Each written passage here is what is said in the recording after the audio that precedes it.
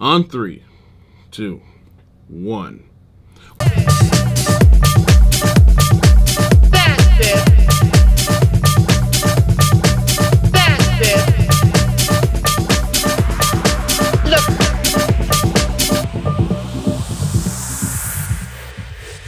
What's up, fam? It's your boy Demuir here, purveyor of all sounds underground. Thank you for joining me on my YouTube channel today, where I will be discussing how to deal with people who steal your music and the most effective actions to take as a result of the said plagiarism. But before we jump into things, what I need from you is that SLC. Hit subscribe, like, comment, and more importantly, hit the notifications bell to stay in touch with the new videos that we have up and coming. All right, so let's jump right into things. What to do when someone not only plagiarizes your music, but attempts to put it out or has gone about putting it out and you've since discovered it. This recently happened to me by an Italian producer, as he said, this idiot named Sound Dome.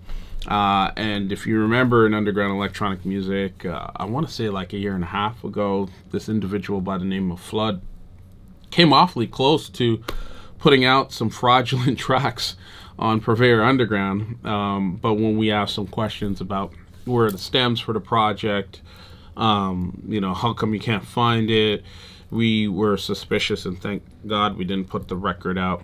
And it came to light, I think it was the owner of Cruise Records, where the dude actually submitted the guy's own music to him.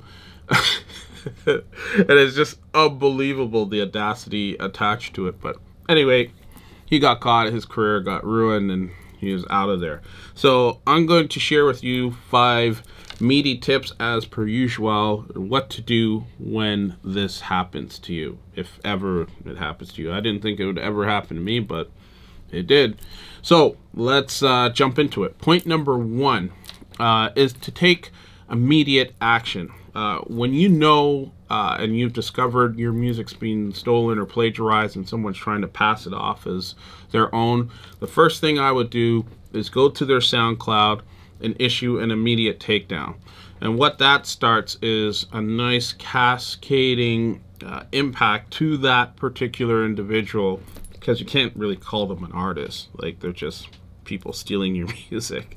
But that starts a nice cascading impact where you can then inform other retailers like Spotify, Beatport, TrackSource, and even Bandcamp. They have super responsive copyright infringement processes in place, and I highly recommend doing this straight away because it disables the particular individual to continue benefiting off of your music. And point number 2 is to assume that the label that has helped this person put the music out, which is your own music, the fraudulent music, so to speak, assume that they're not aware of the situation.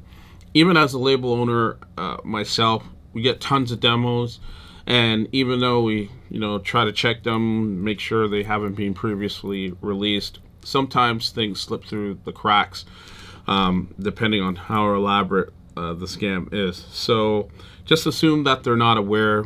Don't go after the label and try and shame them.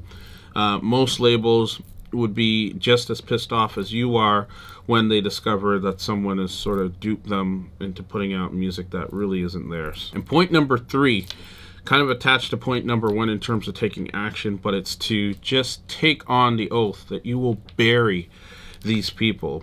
And this is absolutely necessary because you got to go after all angles. So once you put in the copyright infringement notice and you get confirmation from those retailers and SoundCloud that, yeah, they've taken it down as a result of your claim, find out who the distributor is and get to them straight away and say, this artist or this person posing as an artist took my music and did dot dot dot dot dot. And once you describe all of that, distributors also do not want to be attached to anything or anyone that is plagiarizing music. So they'll normally prioritize it and take pretty swift and immediate action to get not only that particular song down, but the entire catalog. Because once you have one of these situations attached to an individual, it brings into question their entire catalog.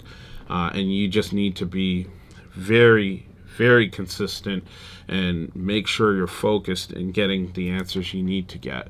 So definitely go for the labels as well as distributors, and again, assuming that they're not aware, just lay out all the facts and they'll take some swift action on your behalf. And the other thing that's super cool about the whole thing of burying these fools is the fact that social media not only allows them to rise up quickly on the base of your music, but their downfall is even sweeter. And you can simply achieve this by tagging them in every post that you're going after to shame people. I'm not big on cancel culture, but in these situations where it's obvious you've been impacted, you could easily prove that, hey, this person took this amount of music from me and is trying to pass off like, you know, my music is theirs. It's just an easy win situation for you. So go for it. And point number 4, once you've done all of that, now is the time to, you know, of course, through tagging, you'd let them know that you know what they've done. And this is brilliant because the person that tried to do this to me, when I confronted him about it, he's like, oh man, I'm so sorry, I didn't know I couldn't do this, blah blah blah, and all this other bullshit. And then he was like, how can I make it right? And I'm like, bro, I've already taken care of it. You're done. You're finished. There's just no point in trying to have any real negotiation in these situations. So, you know, make sure you let them know that you know, and you'll see them either do one of the following or all the above, which is to block you.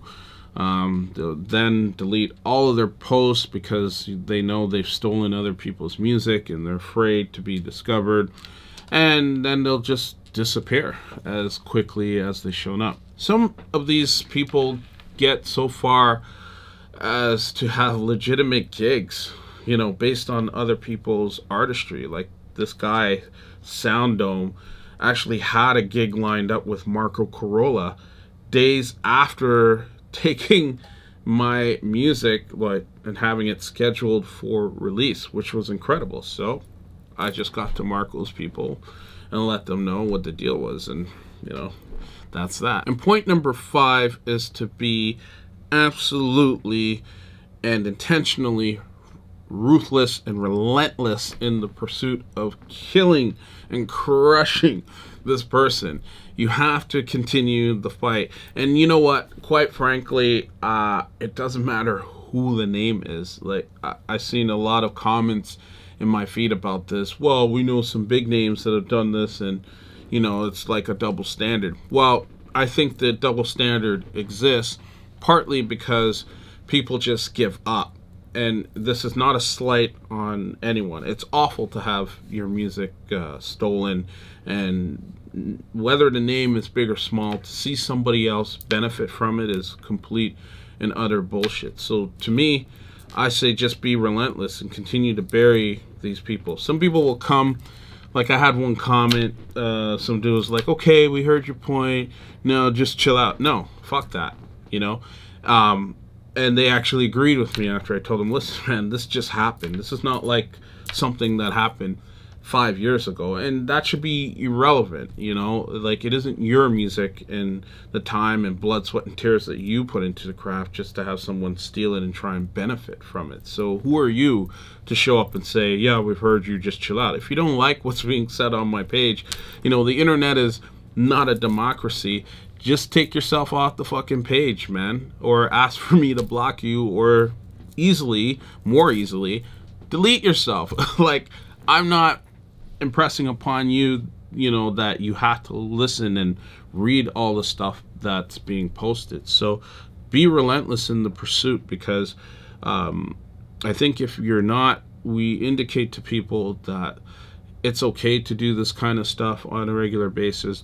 I had like artists like Low Steppa reach out to me and say, yeah, this kind of shit's happened to him.